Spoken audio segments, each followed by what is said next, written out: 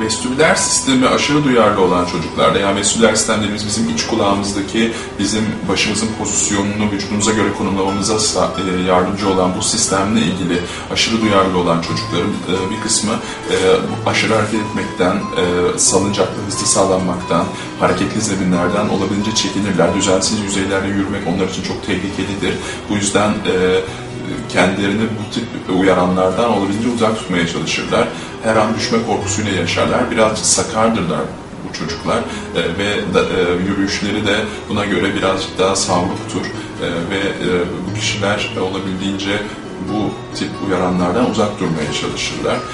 Vestibüler sistemi az duyarlı olan çocuklarsa tam tersi bu uyaranları aşırı derecede alma isteği olduğu için sürekli hareket etmek isterler, kıpır kıpır olurlar.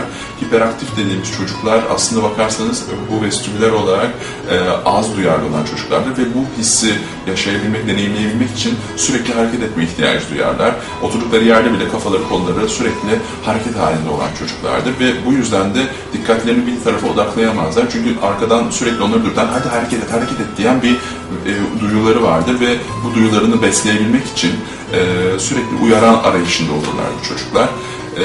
Bunun dışında bu çocuklarda aşırı derecede hızlı sallanma, uzun zaman dönebilme ama baş dönmesinin hiç olmaması gibi durumlar da olabilmektedir. Tehlikenin çoğunlukla farkında değildirler. Amaç onlar için sadece hareket etmektir.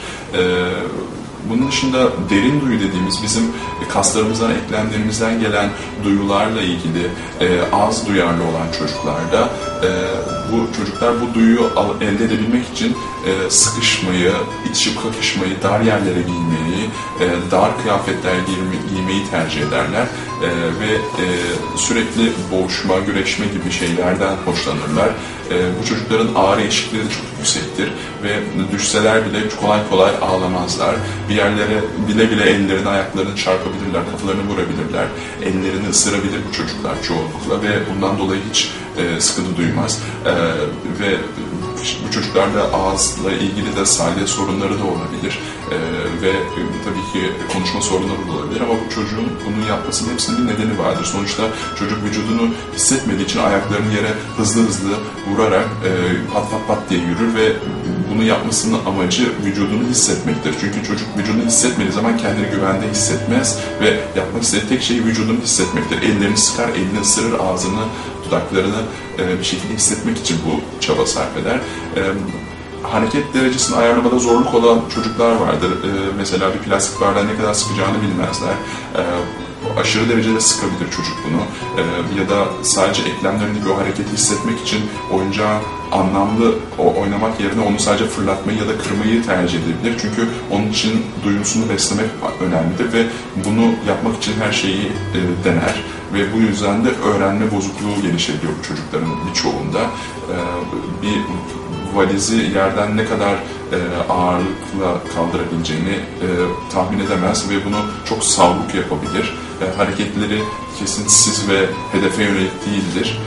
Ve burada söylemek istediğim şey, bizim çalıştığımız bütün popülasyonlarda bu duyu bütünlemesi açısından değerlendirme yapıyoruz ve bu duyu bütünlemesi ilgili sıkıntısı olan çocukların terapi ortamını buna göre planlıyoruz ve otizmli çocukların hepsinde mutlaka duysal entegrasyon terapisini de Floor Time programının içine yerleştiriyoruz ve aileye öğretiyoruz. Böylelikle çocuk etrafındaki duyumları alıp anlamlandırıp anlamlı ve adaptif yanıt dediğimiz beklenen yanıtı verebilsin.